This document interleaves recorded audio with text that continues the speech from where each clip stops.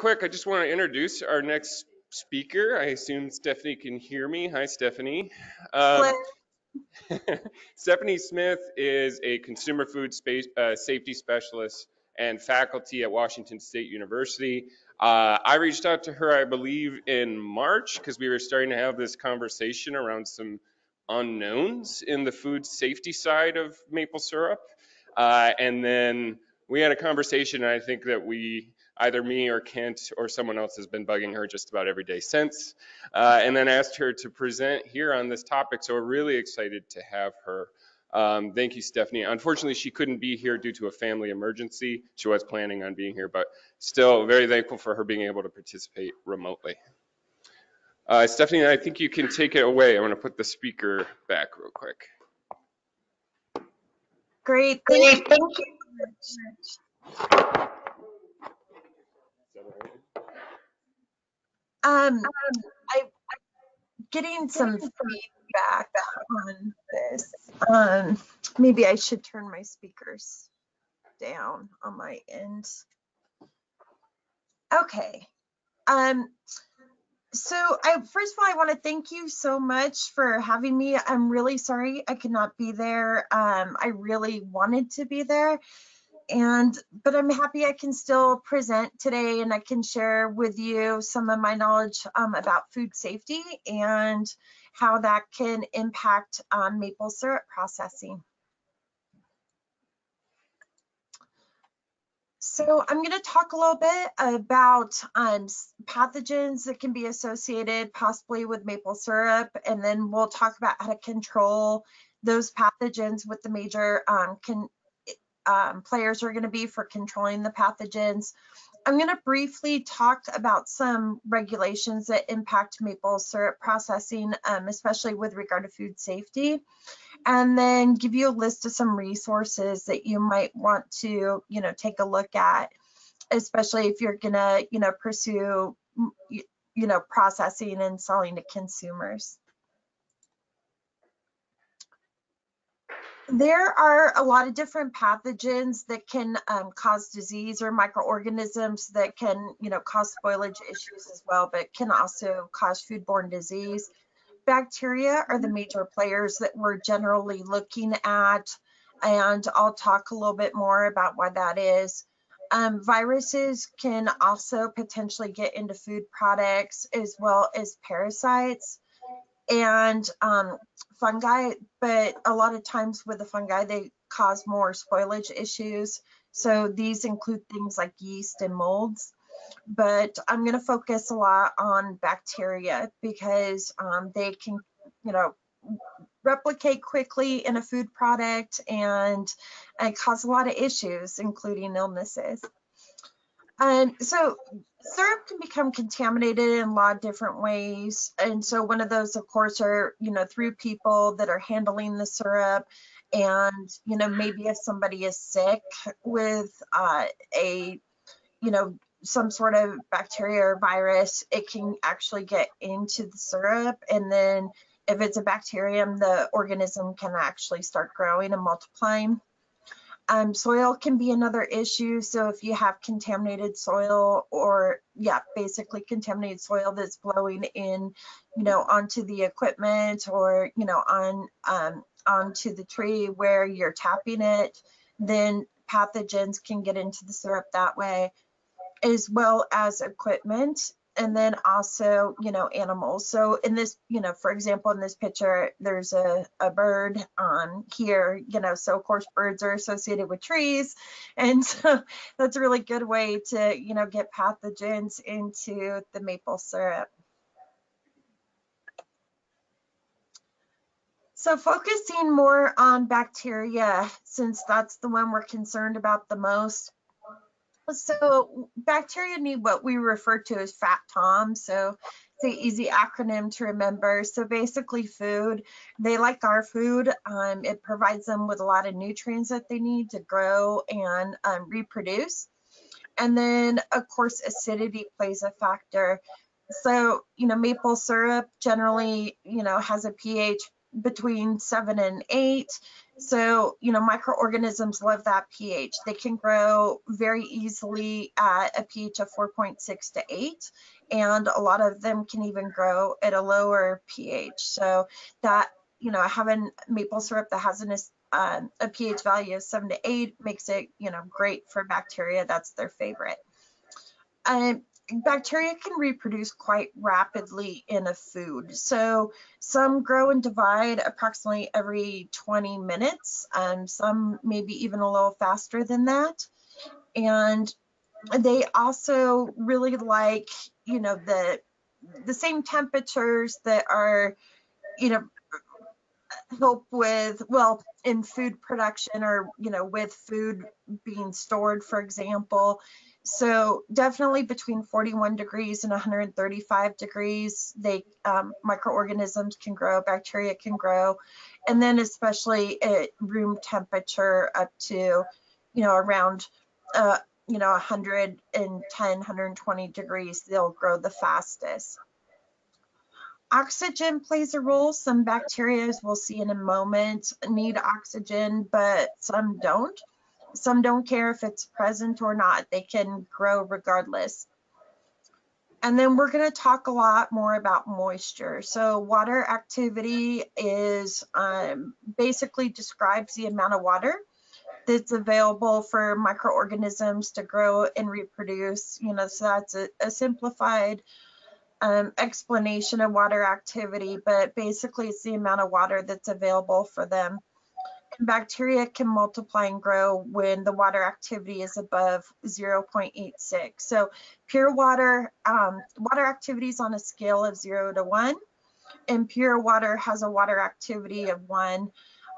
So, as we reduce the amount of water in a product, that water activity starts to drop, especially if the water is bound up by sugars, for example, such as in maple syrup.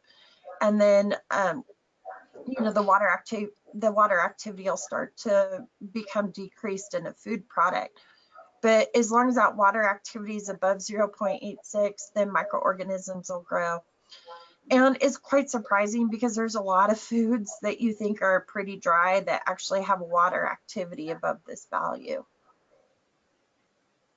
So we'll talk more about this as I get through the rest of the presentation on food safety and on why these aspects are going to be so important.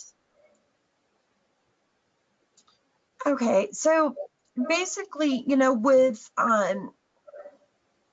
with bacteria, they're in the environment, they like our food, they can grow really quickly in our food products, right? And then once they get into the food product, it becomes really hard to destroy some of them. And so we'll talk more about how we can manage that in maple syrup. So first, I'm going to talk about some of these pathogens a little bit more. So I've told you, a little bit about their favorite growth temperatures. I've told you about water activity, about pH that'll allow these microorganisms to grow. So I'm just going to give you some examples of this. So my first example is salmonella.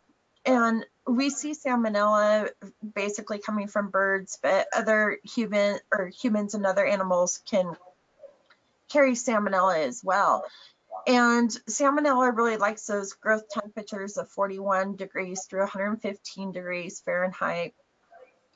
They grow at a water activity at 0.94 and at a pretty broad pH range, 3.7 to 9.5. And they can grow with or without oxygen. So if a bird is, up in a tree and, basically defecates, onto,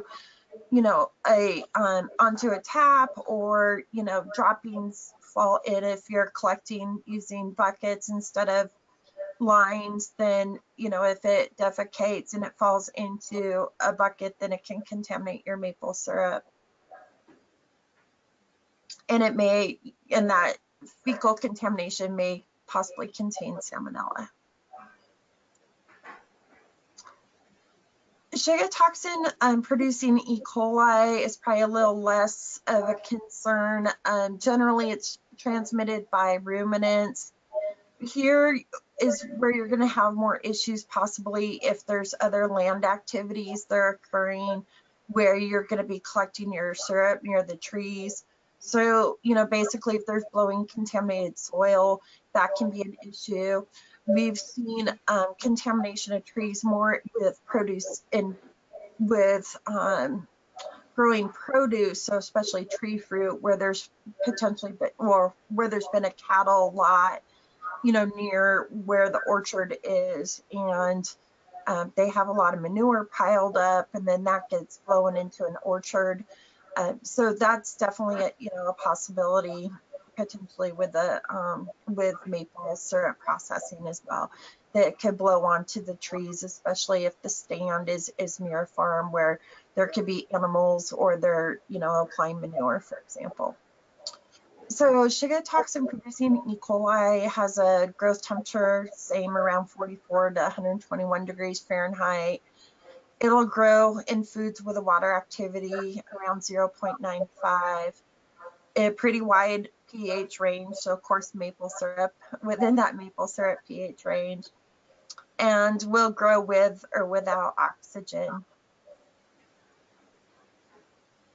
Listeria monocytogenes is another organism that is in the environment, so it can be associated with soil, water, and plants.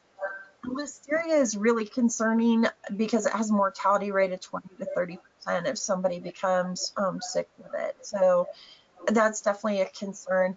We generally see this organism becoming a problem inside processing facilities.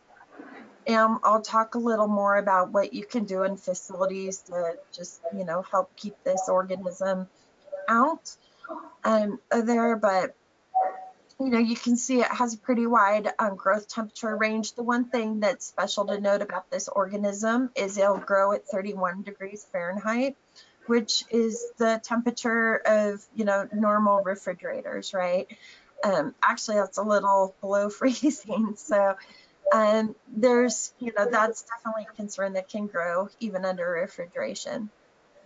The water activity that allow for growth of this organism is 0.92, and you can see it has a pretty broad pH range as well. And the last one I'm going to talk about here is Clostridium botulinum. And this organism is the one that produces the botulinum toxin. So it'll cause, botulism disease. If somebody becomes ill from the toxin or comes in contact with the toxin, the mortality rate's about 5 to 10%. But even if the person does not die, it can cause really severe, disease and lifelong disease. So you can have a lot of nerve damage, paralysis, those sorts of things that are just, really horrible. This organism is an environmental organism. It's commonly found in soil. So again, that blowing soil can be an issue, and, surfaces out in forests, for example, can be an issue. And the other thing is that it'll grow really well around 38 degrees to 113 degree range, and then it in a water activity is 0.93, and maple syrup provides the proper pH for its growth as well. The one thing that's really important to note about this organism is that it grows without oxygen. So when you get, for example, syrup in a sealed container, this organism, if it's present, can potentially start growing because there's not going to be oxygen in that container. So you sealed it off, and without the oxygen there, this organism's happy and it starts growing. The other thing that's really important to know is that this microorganism produces spores. So spores, I always think of them as like plant seed. They just stay dormant.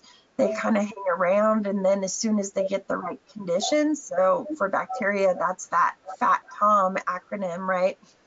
So as soon as they, get those conditions are all in place for them, they're happy, they germinate, they start growing.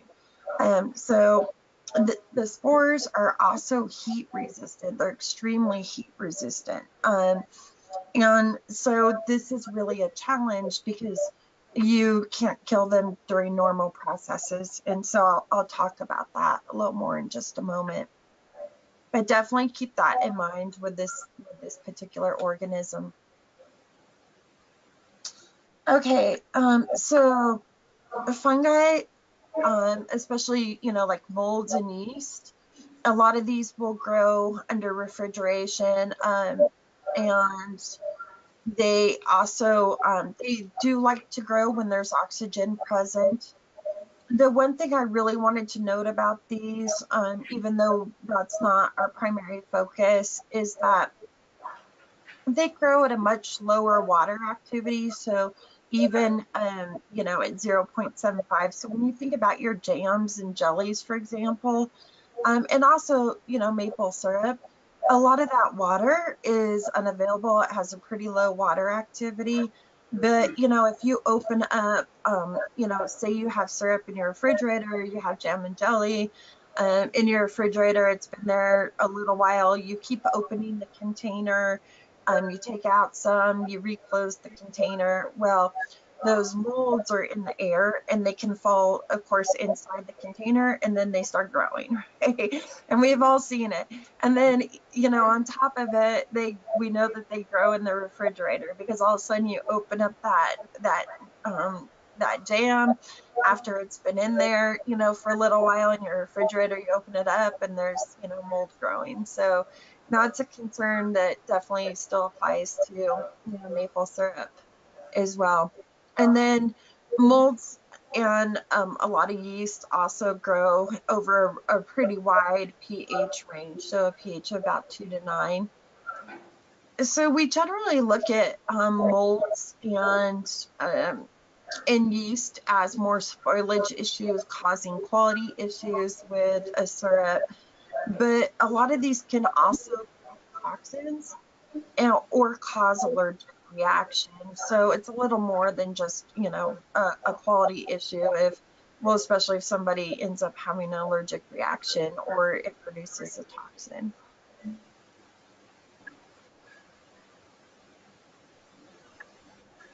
Okay.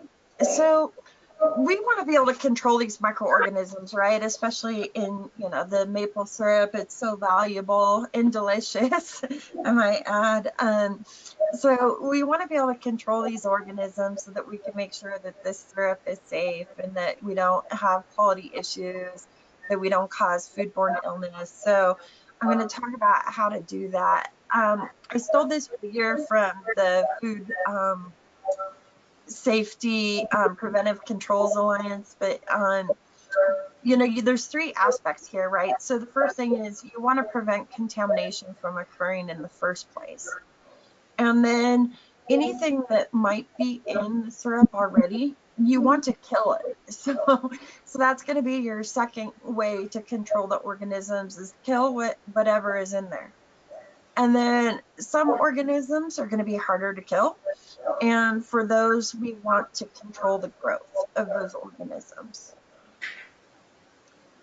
So I'm going to start off and talk to you a little more about preventing contamination to begin with. So the first thing you want to do is really make sure you're keeping things covered, and you try to limit the ability of contaminants to fall into the syrup. So the more you can enclose a system, prevent contamination, the better it's going to be. People that are sick, that normally are around the syrup or handling the syrup, they should not be doing that if they're sick. So they should stay home.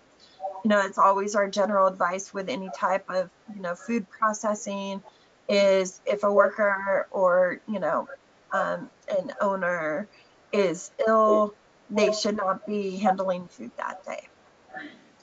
And then definitely keep things clean. So keep, clothing clean, gloves clean. You don't want to come in with a lot of soil and debris, for instance, on your clothes when you're processing the syrups. You want to make sure you're keeping things clean.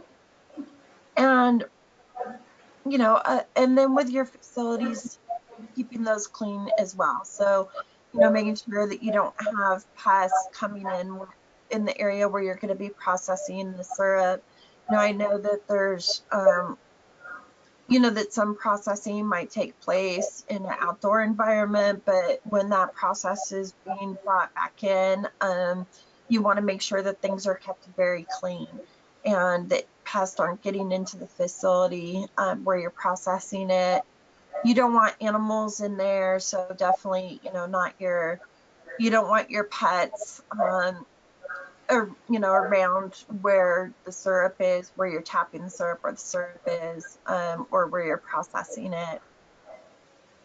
You don't want to have a lot of standing water and condensate. So this gets back to what I was talking about with water, right? So, and that moisture that microorganisms love. So, try to keep that to a minimum as well, because, standing water, condensate, can allow for microbial growth. And once you have a lot of growth, especially when you start getting into like bottling the syrup, for example, if you have standing water around, you can get a lot of microbial growth, and then that can, end up contaminating the product. So it's really surprising how microorganisms can go from, water on the floor onto or your equipment, and, into your bottles, those sorts of things. So you want to make sure that's being avoided.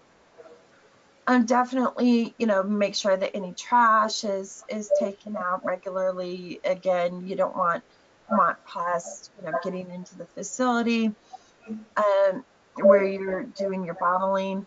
And then also, make sure that your equipment can be easily cleaned and sanitized. And I'll talk more about cleaning and sanitizing in a minute, but just make sure that you're regularly cleaning and sanitizing everything.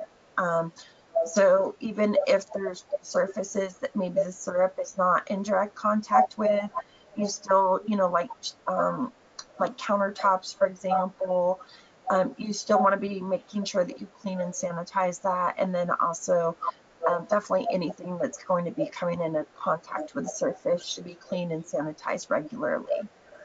So keeping things clean is important. So you really should have a cleaning and sanitation program if you're going to be processing syrup. And so definitely paying attention to the equipment and facilities. And I'm going to talk a little bit about what that looks like and how to do that. So, but before I do that, I want to state that cleaning and sanitizing are definitely two different processes. So with a cleaning, you're actually doing the physical removal of dirt and soil from surfaces, and just making sure you get all that off of there ahead of time. So you're going to use, detergents and, water to rinse off detergents, and just, making sure everything's wiped down.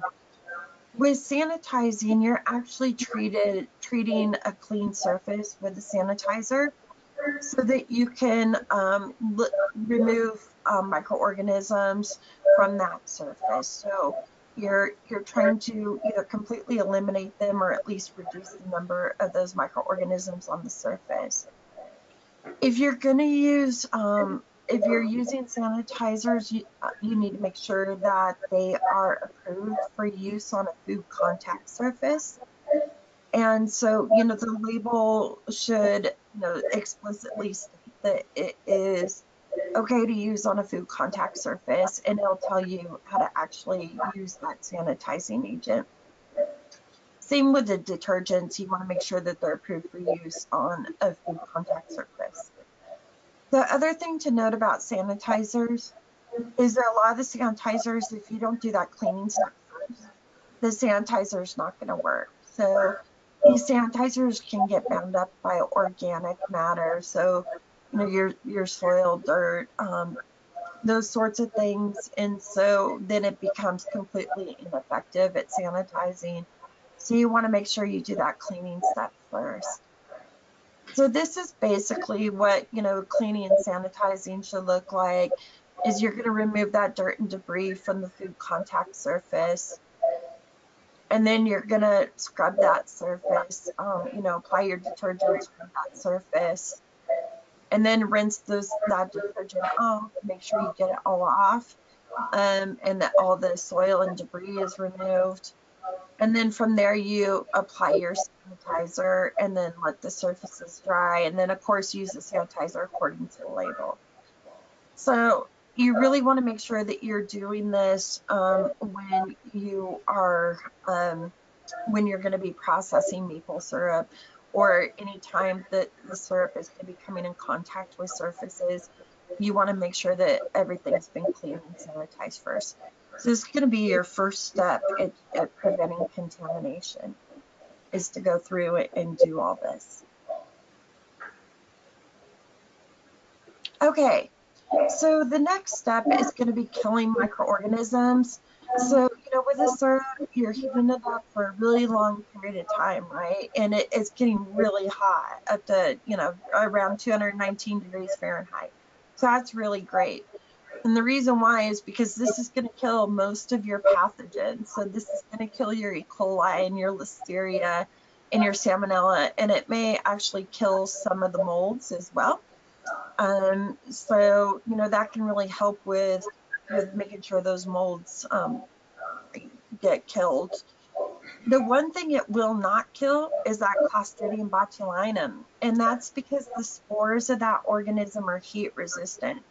So that's going to be a really big concern, and I'll talk in a minute about how we're going to control Clostridium botulinum. But that heat process is going to be really great, especially if your equipment's clean and everything. It's going to be really great at killing those organisms that might be a concern. The one thing to note, though, is after your heat processing, if you recontaminate the product in some way, then you could potentially have pathogens in there again. So again, that's why you want to make sure that you have that cleaning and sanitizing going, that you're keeping things clean, wearing, clean gloves if you're wearing gloves, that your equipment's been kept clean, because you're going to try to avoid recontaminating, you try your best to avoid recontaminating that product. You don't want to recontaminate the product. So, because the heat's taking care of, most everything. Okay. So how are we going to control Clostridium botulinum? Okay. So with pH is one of the major ways we control it, but we've already learned that Clostridium botulinum likes to grow at the same pH, and even a wider range of pH that with the maple syrup, right? So it'll grow at the same pH as maple syrup and even wider pH. So Brix does play a role in this, in with some regard, because of course that's your soluble solids. The sugar content, as you're boiling that product, the sugar content is increasing, and the sugar content affects the water activity, because that sugar binds up water and makes it unavailable for microbial growth. So that is, one aspect that helps a lot. The major contributor that we're looking at for controlling Clostridium botulinum is going to be the water activity, the absolute water activity. So with this, we're looking at having a water activity below 0.86. So, most of the syrups will come in a little bit below this. I know that with the water activity, as it gets lower, you're going to have issues with the syrup darkening, maybe some quality issues or grading issues because of that. But from a safety standpoint, that's going to be what's going to control Clostridium botulinum. So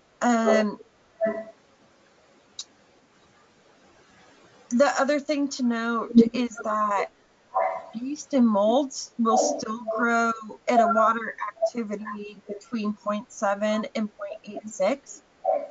So it's really recommended that you get the water activity down closer to about 0.65 to ensure that yeast and molds aren't going to grow either. But again, that's going to be one of those concerns where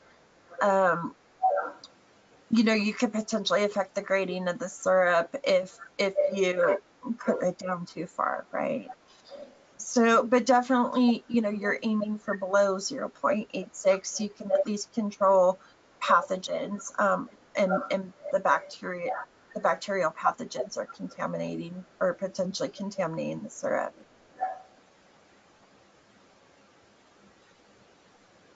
Okay, so bottling. During the bottling process, you want to make sure that you're preventing recontamination again. So, definitely keeping things clean.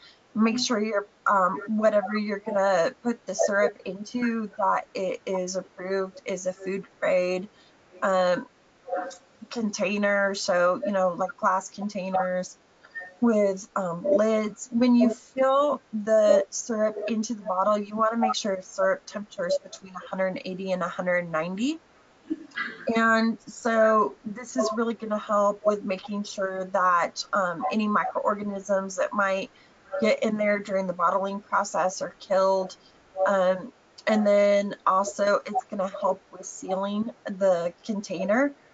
So, you're creating a hermetic seal when you put the lid on it. And so that keeps oxygen from getting in there. And then also keep in mind that oxygen is poorly dissolved in products that are hot.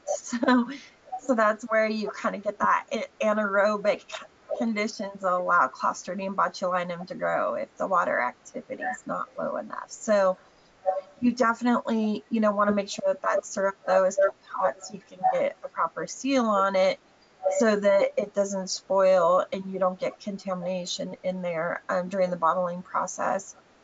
The other thing you to know is that you want to make sure that the rims are also clean, especially depending on what you use, because if you get syrup on the rim, it may not create a good seal. And then that can potentially be an issue for, still getting a lot of different microorganisms to grow in that product. So you want to make sure that, the rim is clean, that's not all sticky and covered with stuff. And then after you put the lid on it, you invert it for at least 1 minute. And so that really helps with, it'll kill off any microorganisms that might be on the lid. Um, and then also really helps with sealing. So if you're using, depending on what you're using too, it's going to be, again, really important to make sure that that lid is clean, or that rim is clean, so that you get a hermetic seal on it, because you want to make sure that your syrup is isolated from the environment once it's been bottled. Okay, I'm going to very briefly move on to talking about food safety regulations. This gets into a really, really big area that I can't possibly cover today in one topic, but I did want to, talk about a few things that are at least important to be aware of, especially if you're just getting started.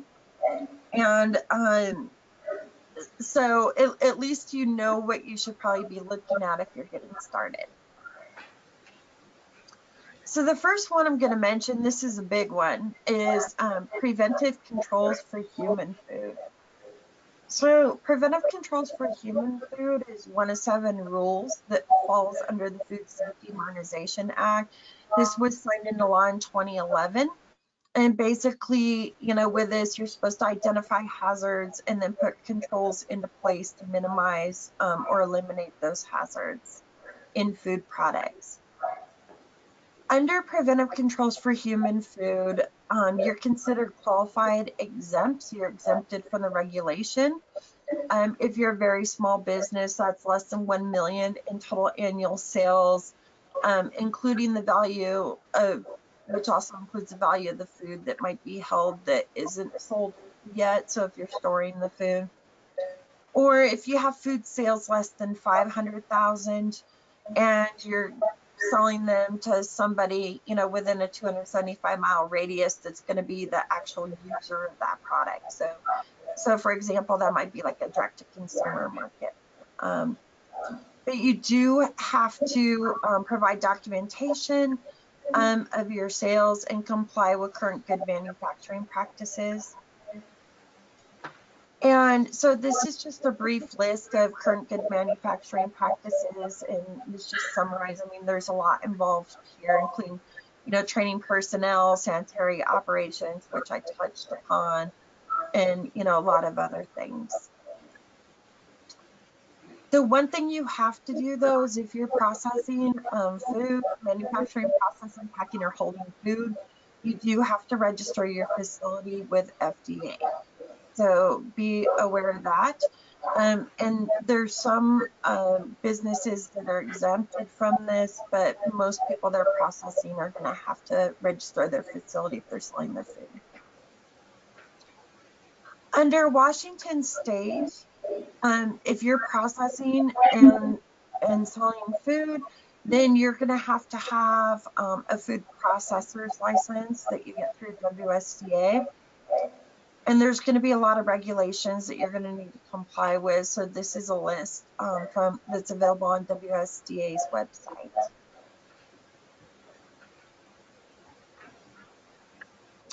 And then with the Washington Department of Health, they regulate food establishments, so like retail.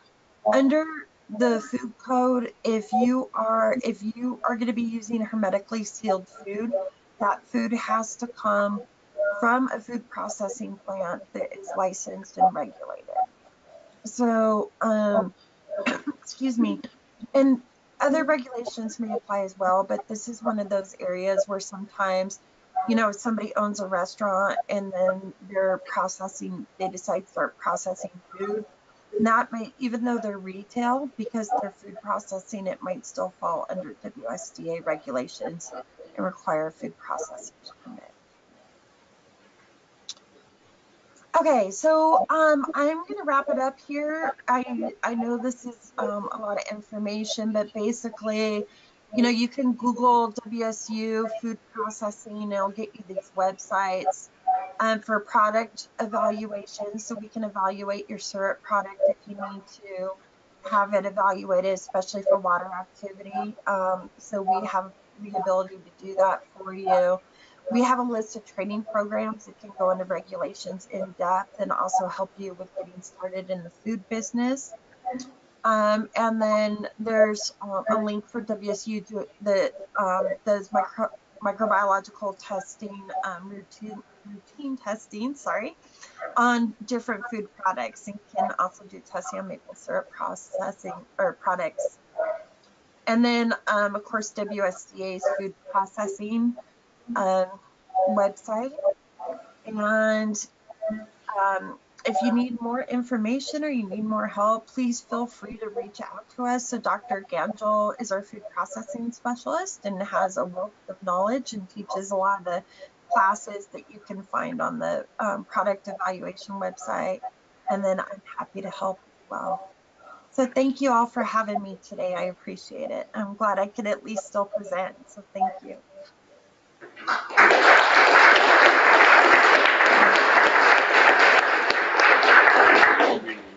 Have a couple minutes. Stephanie, thank you so much. We do have a couple minutes for questions. Is there any in the audience? Is there somebody that can either share now or share with us later Oregon-based regulations that are similar in this regard? I'm glad you asked that because I failed to do this at the beginning. Stephanie, they were asking about resources in Oregon. So we actually have a consumer food specialist faculty from OSU here today. Is Joy in the room?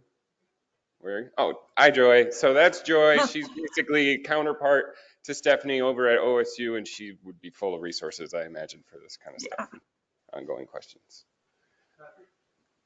Definitely. Joy is a great resource, so definitely reach out to her. Yeah.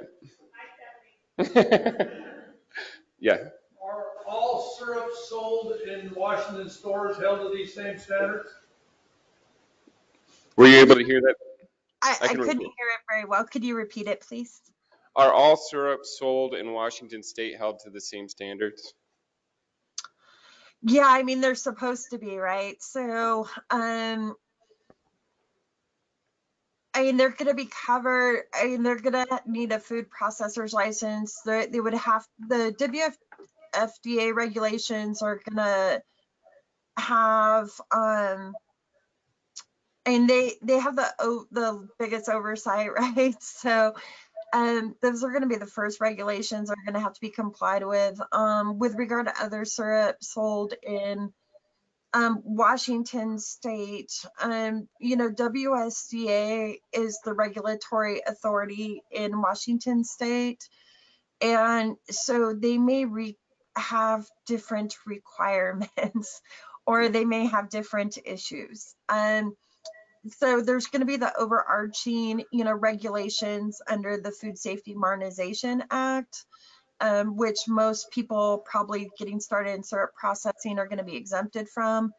But WSDA, since they're the ones issuing the food processing licenses in the state, then they're going to be looking at their requirements for facilities and, processing standards. And so you can get some variation in that. Can you get any variation by county and public health departments that you're working with at the county level? Yeah. Okay. Yeah. So, in Washington State, the health department has its local control, right? So sometimes there can be variations from county to county if it's going to fall under the health department. So say that you're not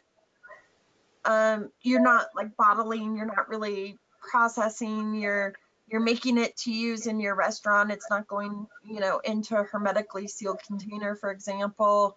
Then that might fall more under Department of Health regulations. And then under that, you can get variation as well. So. Okay. Done. I think we're gonna have to wrap it up there. Okay, one question real quick. At what point in processing do you have to have that food certification? So we come from buckets or containers out in the woods. Some people do pre-boil. Can you get to the point where you're doing final bottling or final boiling in a food certified kitchen? Yeah, I mean, if you're going to be selling that product to consumers, then that's going to come under a food processing license, right? Especially, if you're bottling that and selling it to consumers. And even if it's not going in a hermetically sealed container, I mean, that's probably going to still fall under the food processing regulations in Washington State. So you're pretty much, if you're selling it, you're going to have to get a food processor's license. Well, thank you so much, Stephanie. Really appreciate it, and appreciate you being flexible and still being able to do this. Yeah, definitely. Thank you so much for having me.